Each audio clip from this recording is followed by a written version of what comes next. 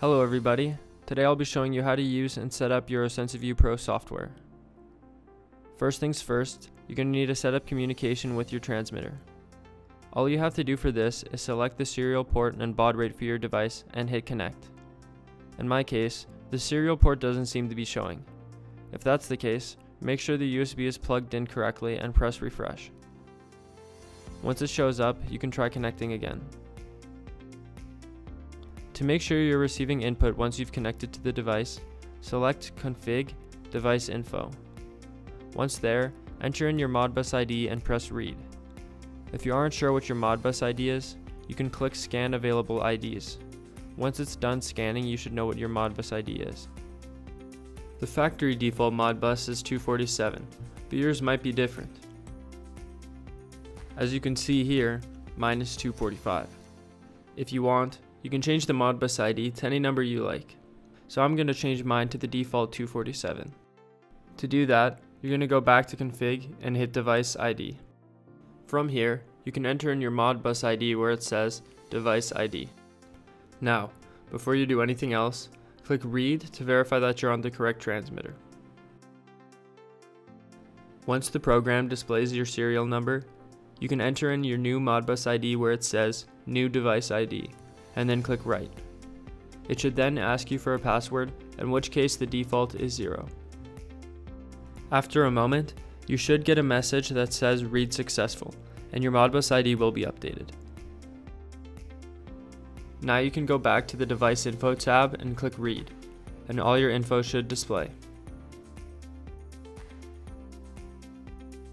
Another one of the things you can do is configure the transmitter settings.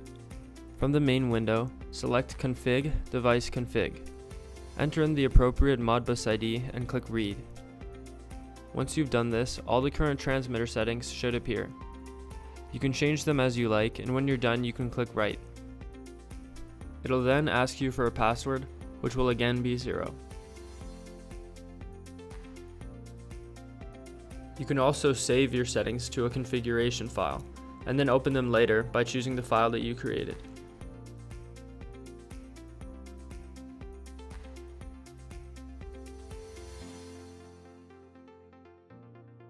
Okay, now let's take a look at the important stuff, reading temperature. From the main window, select View and go to Digital View. Here you can monitor the channel temperature of your transmitter as well as a variety of other parameters. To start reading temperature from your device, you're going to select the Modbus ID from the scroll box and the channel that you want to monitor. Then when you're done, hit the Start button. At first, the program doesn't display a ton of options.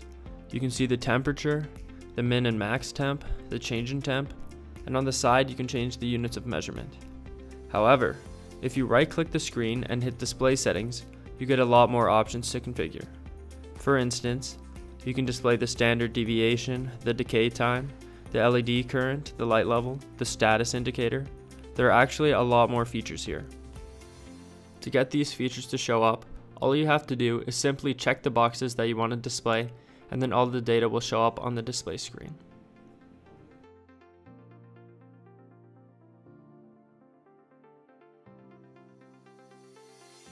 You can also record and graph the data if you exit out of the digital view and go to Graph and Record View. Here you're going to do the same thing you did when setting up the digital view by setting the channel and device ID. Then, if you want to record the data, you just select the Record radio button and then hit the Record button. To log the data in a graph, select the Graph radio button and choose the Y-axis you want the data to be graphed in. You also have the option to set up 2 graphs for simultaneous data plotting. You may also notice on the bottom right side of the screen, there's a little spinner that says Sample Interval. This can be adjusted to control the time in milliseconds between reads of all the configured channels and can be changed at any time during graphing.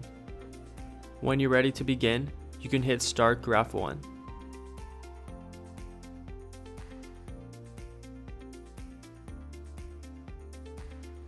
Like the digital view, at first there isn't a ton of settings being displayed, but if you right-click and press Statistics Settings, you get the rest of the features. Just like on the digital view, I can choose to display standard deviation, decay time, LED current, light level, all on the graph statistics.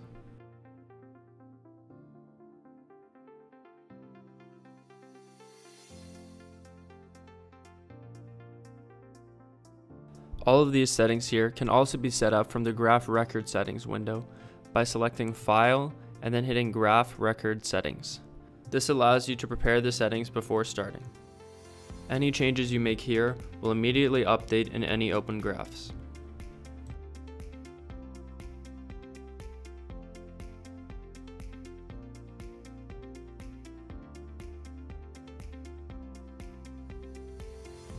If you don't want to set up the graph settings from scratch every time you run OsensaView, you can save your work by hitting File, Save.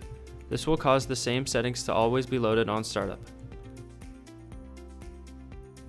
If you want to save the settings but don't want them to be loaded every time on startup, you can just click Save As and then click Load in the future.